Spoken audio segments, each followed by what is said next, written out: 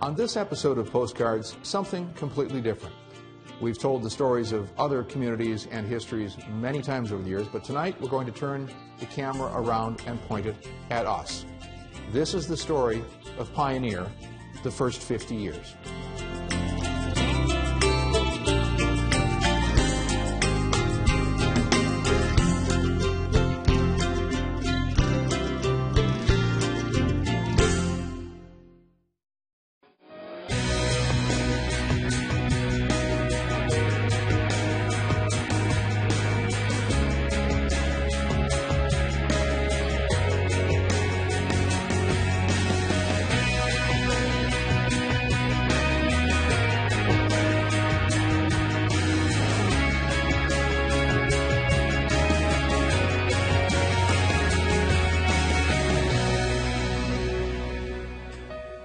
This program on Pioneer Public Television is funded by the Minnesota Arts and Cultural Heritage Fund with money from the vote of the people of Minnesota on November 4th, 2008. Additional support provided by Mark and Margaret Yakel-Julien in honor of Shalom Hill Farm, a nonprofit rural education retreat center in a beautiful prairie setting near Windham in southwestern Minnesota. ShalomHillFarm.org. The Arrowwood Resort and Conference Center, your ideal choice for Minnesota resorts, offering luxury townhomes, 18 holes of golf, Darling Reflections Spa, Big Splash Water Park, and much more. Alexandria, Minnesota. Explore hundreds of lakes, trails, and attractions for a great vacation or a place to hold an event. ExploreAlex.com. Tri-State Brain and Spine Institute, with locations in Alexandria, Edina, Crookston, and Maple Grove. Doctors dedicated to evaluating and treating all types of brain and spine problems, no matter how complex.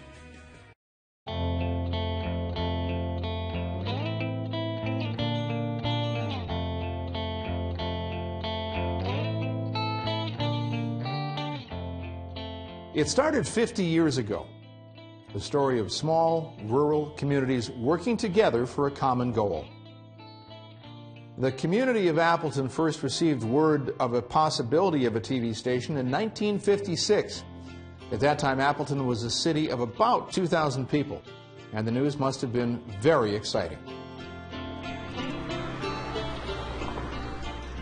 Appleton was a thriving town, really. It had a penny store, and it had many hardware stores, and gas stations, and car lots, and grocery stores, and 2 or 3 restaurants.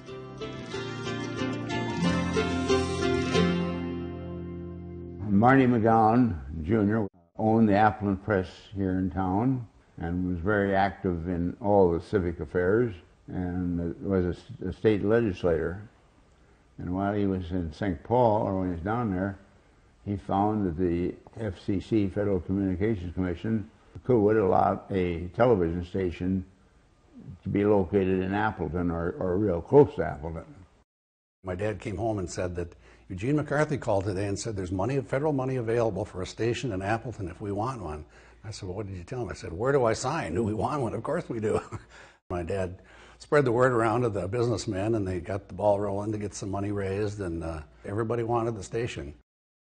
In order to get the station going, there were fundraising events, there were bake sales. You know, the different organizations in the city were all behind it. And so they supported the committee that was formed with the help of the state then. There was some state funding, and we got it off the ground. Yeah, $22,000 was a lot of money back in the late 50s, so yeah, it was a big job, but they got it done.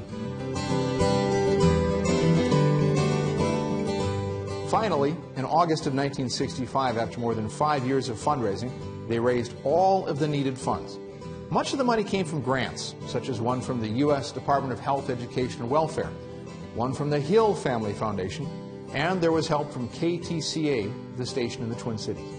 In today's dollars, adjusted for inflation, the equivalent of about $130,000 was raised locally. One of the most important donations came in the form of land. In July 1963, a local family, the Leah family, donated 8 acres southeast of Appleton, so there was a place to put the TV tower and transmitter.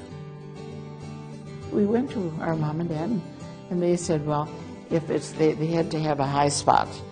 And mom and dad said, if that is a high spot and it's agreed on, we're donating it to you. They still needed a building to house the TV equipment. There happened to be a country school district nearby which had recently consolidated with Appleton.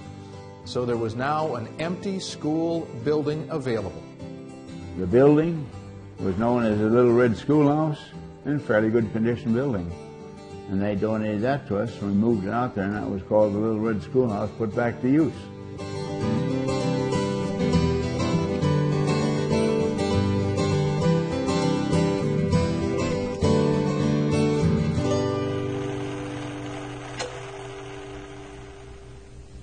The station first went on the air at 1:22 p.m. on February 7, 1966 as KWCM-TV. William Sandberg was the superintendent of schools here, and he also became the station's first general manager. In those days, it was all educational program, mostly used in school classrooms. The plan was that schools could pay the station at a rate of $1 per pupil. That first year, the courses included subjects like Spanish, German, French, science, math, and music. By 1969, 41 schools were using the programming and paying the membership fees. Unfortunately, there was really no way to enforce those fees on other schools who were using the programming but didn't want to pay. It was a time of uncertainty for the station. Then, in 1973, Sandberg took a job at a different school district, and the station needed a new manager. We had the meeting and went around the room, and well, now what do we do? And I said, well, we can't let the station fail now. We got to do something. I offered to take it over for a period of time until they found somebody. Well, I was manager for 5 years, and I had a full-time job with a bank, so you can imagine doing the station work. Why, it was full-time. At the beginning, we of course weren't known as Pioneer Public Television.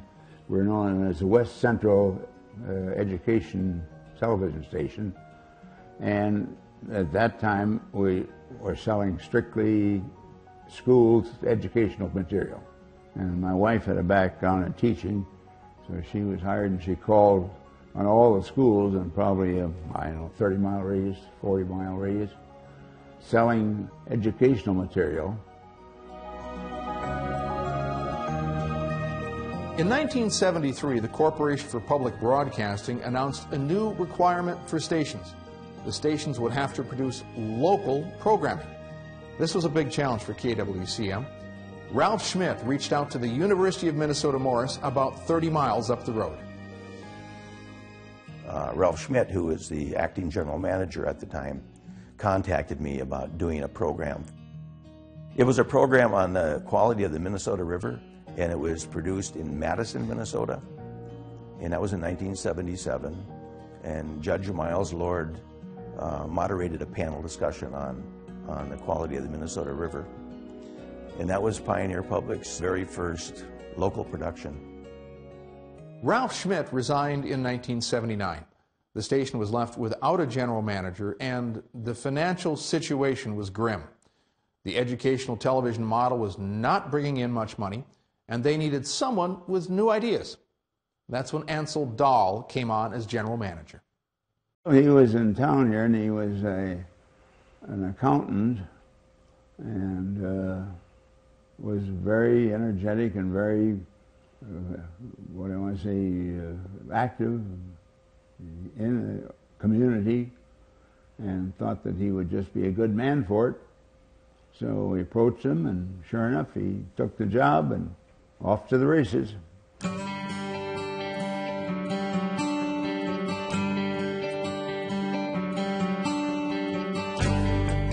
He came over, and I showed him the top file cabinet drawer was full of all the information he had to learn.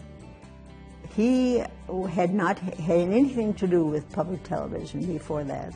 So in order to get to learn to know PBS and its purposes, he started reading, and he read everything that was filed there. He was an idea man, completely an idea man. After he had read everything about public television, you know, he wanted more and more and more of it. And he wanted us to get a full day schedule of broadcast. He just wanted everything to grow quickly. He was just a tremendous brainstormer. He knew the system. He worked well with the city folk here in crafting grants, et cetera, et cetera, et cetera. The word can't did not exist in his vocabulary. I think everybody here, everybody who's ever been here, may owe a great debt of gratitude to Ansel, because I think he saved the station through some very creative ways. Ansel believed that the station's costs should be supported locally, and this could be achieved only if the station served the local audience with local programming. KWCM broadcast its first live and local production in March of 1980. We needed to make money, and that's when Roger Bauman comes involved. Roger at the University of Minnesota Morse, he helped us do our first fundraiser. We did it from this building up in the Opera House.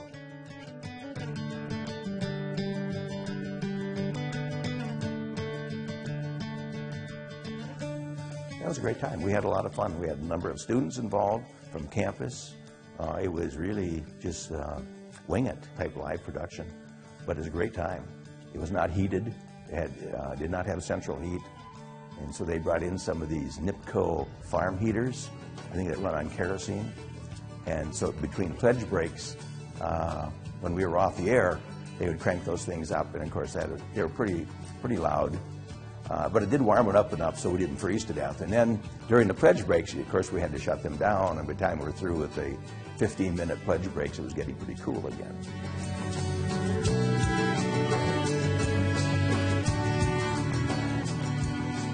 In Ansel's first 3 years as general manager, membership numbers rose from 1,700 to 2,700 people, and revenue also increased dramatically. The staff at KWCM was producing a lot of new local content, and the viewers loved it. Soon, the station was growing fast, and it needed more space. Soon, we discovered there was just not room back in that office for what we had to go on. We liked, you know, I know Ansel had all kinds of ideas in his mind. And one day I came to work one morning to that office, and it was empty, absolutely empty. And so I thought, he's been talking about moving into that old fire hall, the old city hall. I bet he did it, and sure enough, he had done it over the weekend with he had his sons help him, and he'd moved everything into the city hall. People wanted us to succeed. We had the backing of the whole town.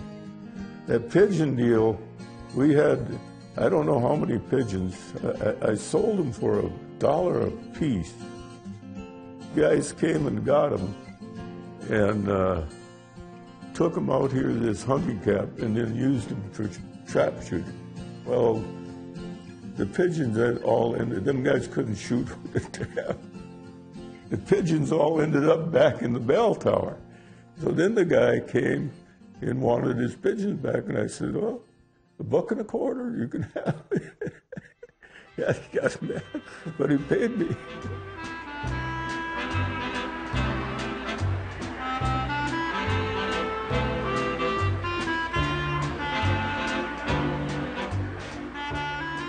As the station grew, the idea of rebranding came up. People from all over the area submitted name ideas, and they settled on Pioneer Public TV.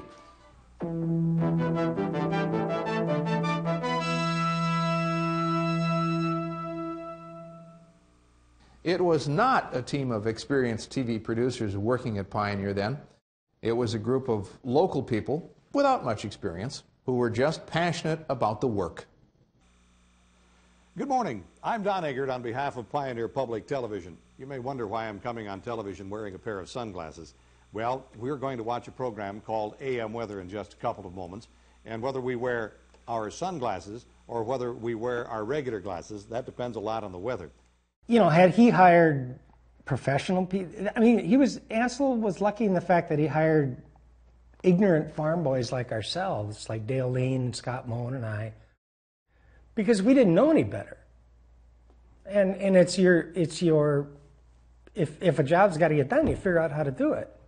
None of us went to school and said, okay, to do a TV production, you need a director, a cameraman, a floor director, an audio man, and a graphics man. We didn't know that. So we didn't know any better, so we figured out how to do it. I mean, we did that with a lot of things, you know. There was nowhere to go but up.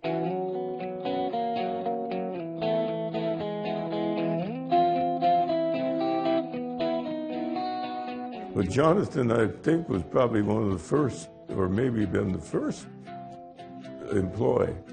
And I remember the first day he was here, he asked me, you know, what he was supposed to do. I said, I don't know what the hell he's supposed to do.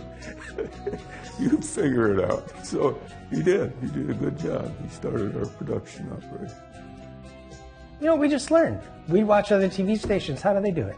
Oh, okay. They don't zoom out at the end. Okay, let's try that, you know. And so it was just experimentation constantly. And I still have that attitude, sort of. It's just a TV station. Have fun.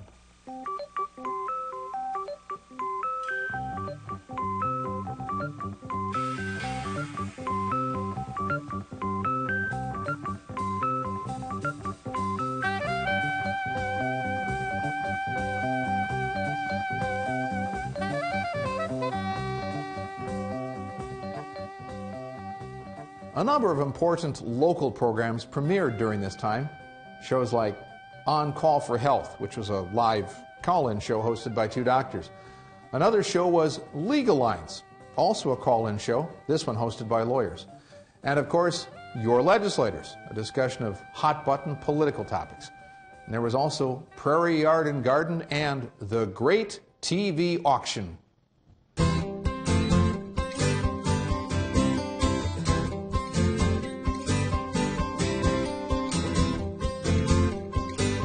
The first TV auction, my God, it was just a total, unorganized, chaotic mess with big boards on the wall. I would challenge any commercial station to pull it off with the people, as few people as we had, but everybody was good. Tim, John, Arlen, everybody was so good, that baby, and not only was it great fun doing it, it was great public relations. I mean, people loved that auction. Throughout the 1980s, the station's financial circumstances had never been ideal. But in the 1990s, the situation became bleak. Federal and state funding were decreasing. And in 1991, Governor Arne Carlson recommended the elimination of all state funds for public television. General Manager Ansel Dahl met with the board and actually told them that if they couldn't come up with a new source of funding, the station would have to close. Because of recent state budget cuts, Pioneer Public TV will lose $145,000 this year. In 1981, we faced a much larger budget cut, and viewers like you pulled together and carried us through. Support the programs you enjoy. Become a new member. Renew your current membership, or send an additional gift contribution to Pioneer Public TV, Appleton, Minnesota, 56208. The expansion of Pioneer did happen relatively quickly, and you know, it always takes the revenue or the income to supplement that growth, and that just wasn't happening as quickly as it could have. And so there were some financial struggles, and I know there was a time when everybody was wondering if they would have a job. Happily for Pioneer, the state legislature did not follow Governor Carlson's recommendations, but the experience alerted the Pioneer management of the need for a more stable revenue stream. They ultimately decided to expand the broadcast signal in order to grow the membership base. In December 1996, with the help of a grant from the state of Minnesota, a new Pioneer tower and transmitter building were installed in Murray County. It was called KSMN.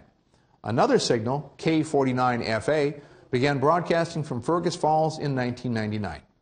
Pioneer's broadcast signal is now available to more than 750,000 viewers. It was about 1996, in fact it was 1996, when Ansel Dahl had the idea of going on location in Gibbon, Minnesota to do Fun Time Polka. And it is still one of our most popular programs today, and it's just very well received.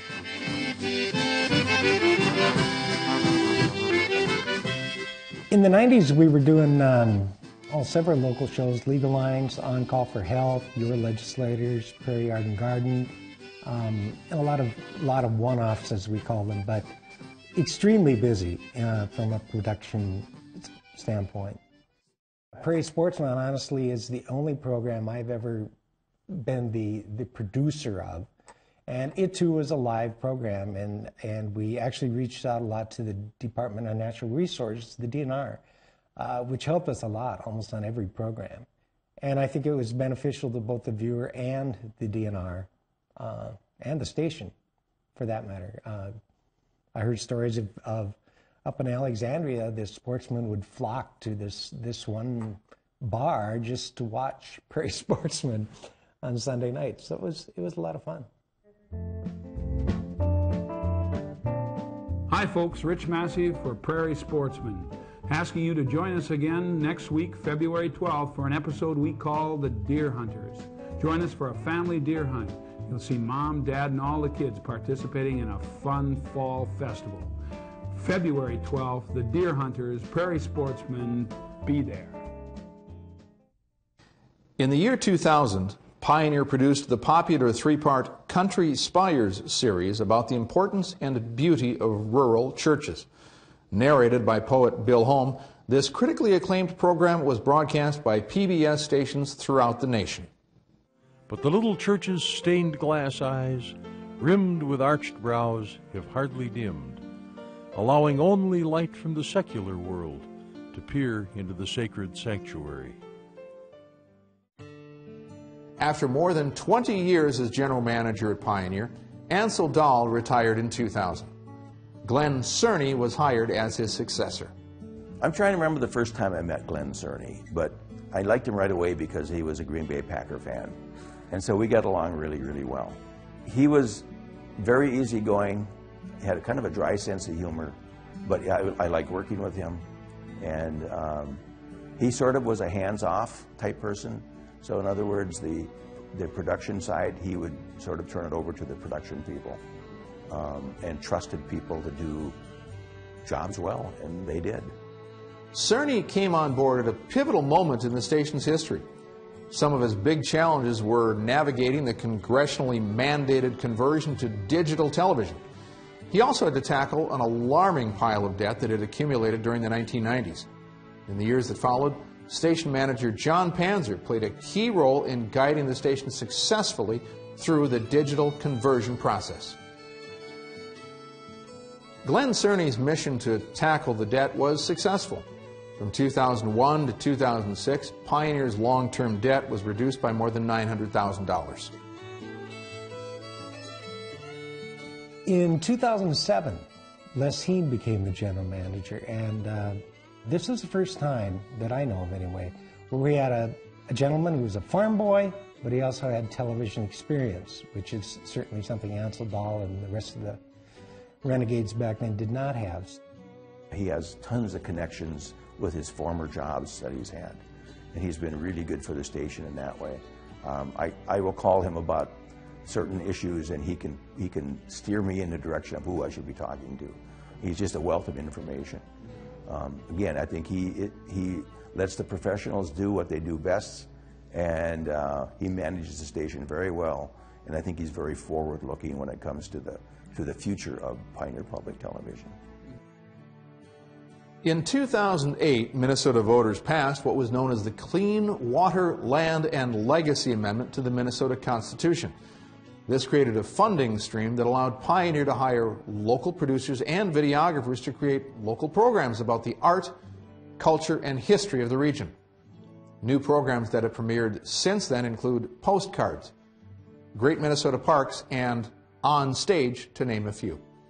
In 2013, Pioneer's first Upper Midwest Regional Emmy was awarded to Caroline Smith, My Way Back Home, produced by Dana Johnson.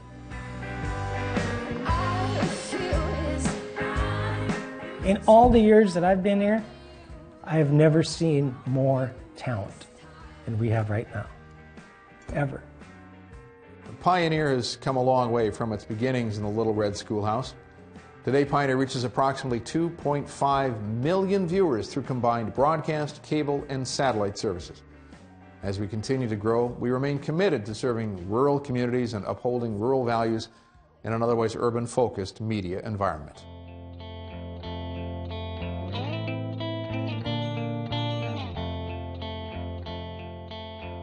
I think as we get more and more diverse in our sources of information and news, I think it's really important that we have a strong emphasis on the local, because you're not going to get it anywhere else.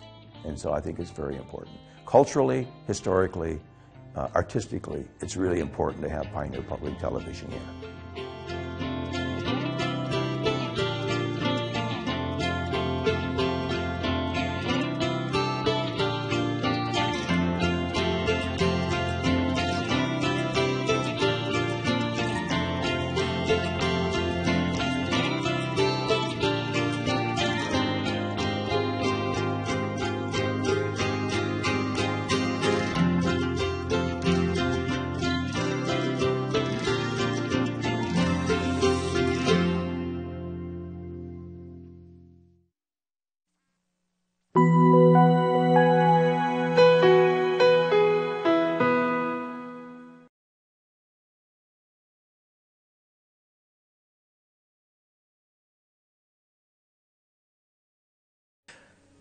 This program on Pioneer Public Television is funded by the Minnesota Arts and Cultural Heritage Fund with money from the vote of the people of Minnesota on November 4th, 2008.